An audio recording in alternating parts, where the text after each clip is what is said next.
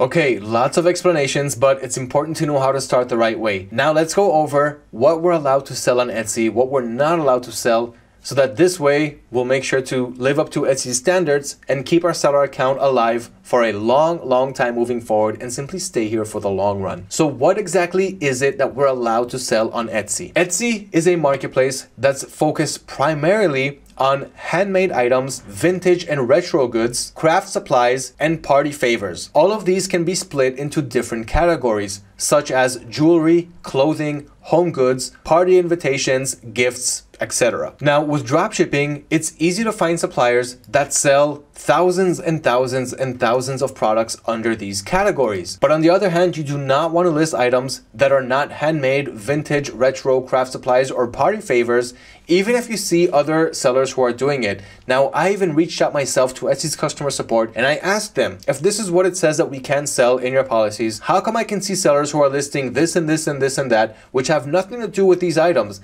And they simply got back to me and said, hey, you know, it's only a matter of time before we scan those seller sites and we shut them down. Sell only these types of items, and that way you won't have any problems selling on Etsy. And that is what makes Etsy stand out. It is a handcraft, vintage, retro website or marketplace selling only these types of items. So for example, Etsy does not allow selling electronics, but I can still see sellers who are selling them. Now, some of them are trying to get smart by selling, for example, speakers that are retro speakers. So it's kind of a gray area, but I would say take no risks. Stay under these categories. You have so many products in demand that you can sell under these categories, and I'm going to show you some of the best winning products soon.